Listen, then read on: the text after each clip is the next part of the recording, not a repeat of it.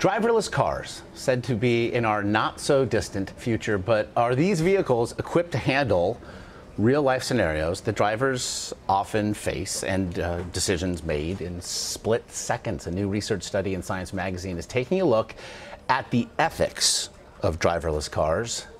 Nick Thompson is going to take a look at it with me, the editor of NewYorker.com. So, Nick, first of all, what did researchers find in the study that they ran as it pertains specifically to the trolley problem?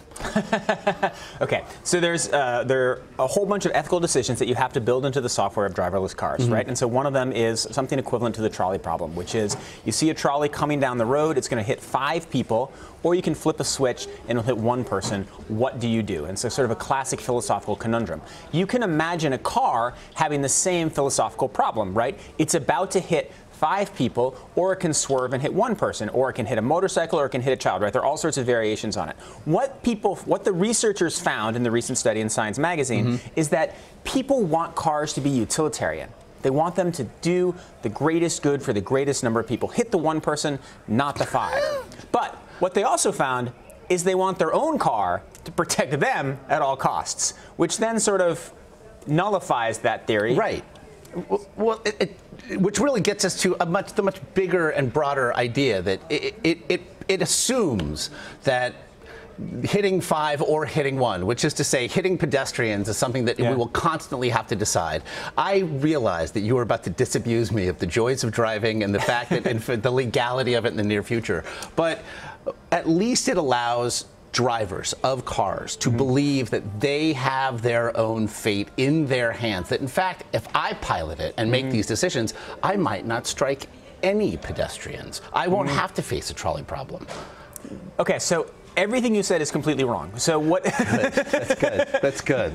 That's good. I'm 100% because off. What is most likely to happen with driverless cars is you'll dramatically reduce the number of situations where you'll be in this, right? Driverless cars have some disadvantages. They have some disadvantages in our feeling of freedom. Perhaps they'll cost more, but they will almost certainly be safer because they can see so much more. They can network with the other cars. They will know exactly how far away the side of the bridge is. So there will be far fewer accidents. There will be far fewer, situations like the one we're describing.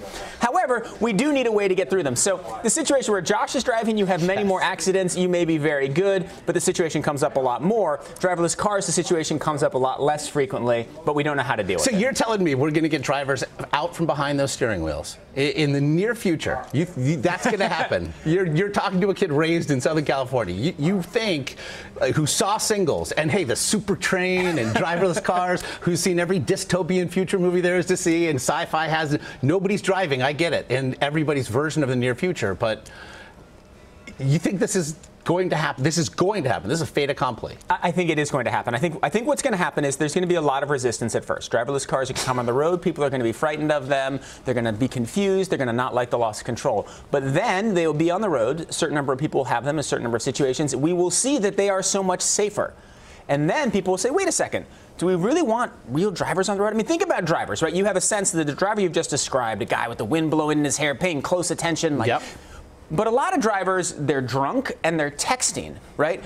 Driverless cars don't get drunk and they don't text, right? So the roads will be a lot safer. So once we have data showing that the roads are safer, once we get the humans out of the cars, then there will be a lot of pressure to keep the humans out of the cars. So we're way down in the future when you can't drive. Probably you'll be able to drive for the rest of your life. But I would imagine that there's going to be a lot of political pressure to get drivers and their phones and their beer cans out of the driver's seat. Okay. And it'll make Mars a much safer place, actually. That's what You'll be able to drive on Mars, no problem, because there won't be anybody to be run over when you land there. Martians everywhere rejoice. You'll be safe.